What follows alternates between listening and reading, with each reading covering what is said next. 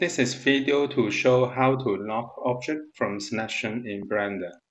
This is the default starting scenes that we have three objects here, the camera, the curb, and the light.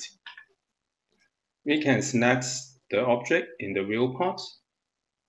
Also, we can select the object in this outliner. If we want to lock the object from selection, we can go to Filter and Active Selectable. We can see the arrow is showing now. If we uncheck this, then the curve is not selectable.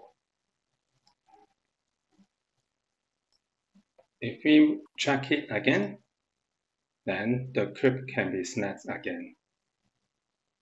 This is the video to show how to lock object from selection in Blender.